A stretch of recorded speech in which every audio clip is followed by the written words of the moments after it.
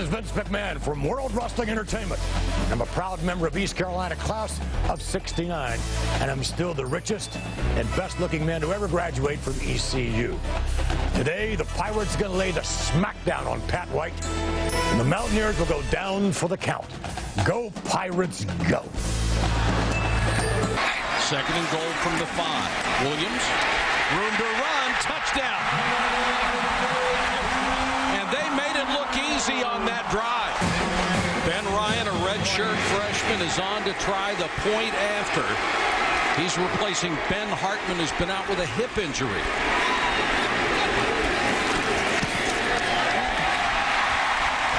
Ryan knocks it through, and the underdog Pirates of East Carolina go 80 yards in 11 plays to start the game, and they take the lead. Safety to help his receiver, Brian, just a little bit too far outside.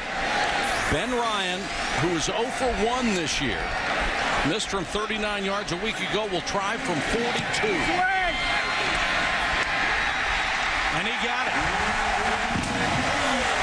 The redshirt sophomore knocks it through, and East Carolina laying it on West Virginia 10-0. Though right now, maybe that wind has died down a little bit.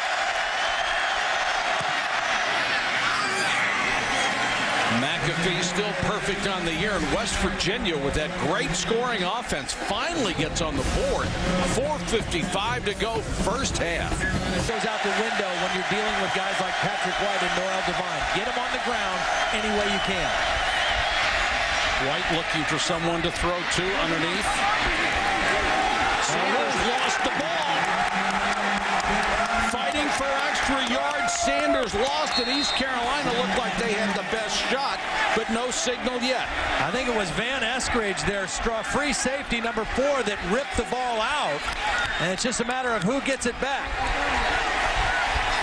Dakota Marshall was on the tackle, and Van Eskridge is the guy who's going to come over and rip it out.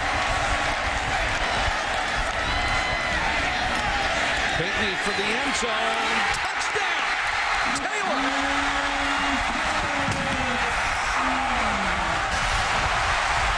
Alex Taylor is 6'4". They threw a jump ball up for him, and he went up to the height of his jump and got 1 foot down easily. That was a beautiful throw by Pinkney over Boogie Allen. Give it a chance to make a play. How's this for a first half? 15 out of 18, 146 yards and a touchdown. So the West Virginia fumble converted into 7 points by East Carolina. Only took them 24 seconds to cash in on the mistake.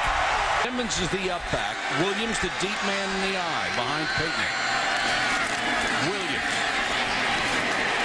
just powers his way in against a defensive lineman. And when you've got a running back that is backing up D linemen, and Lou said the day will come when I am known as Skip Holt's father. Wins a few more like this, the day may come sooner than later for Bill Stewart. There will be better days ahead, but you got to hand it to the Pirates, Todd. They deserve to win this one. Absolutely. Offensively, they were the more physical team. Defensively, they were the tougher, more physical team. This was a great team effort by the East Carolina Pirates. Holly Rowe, what do you have? Well, Coach, how did your offense set the tempo of this game and keep the West Virginia offense on the sideline? I thought they played really physical up front. Really proud of the job.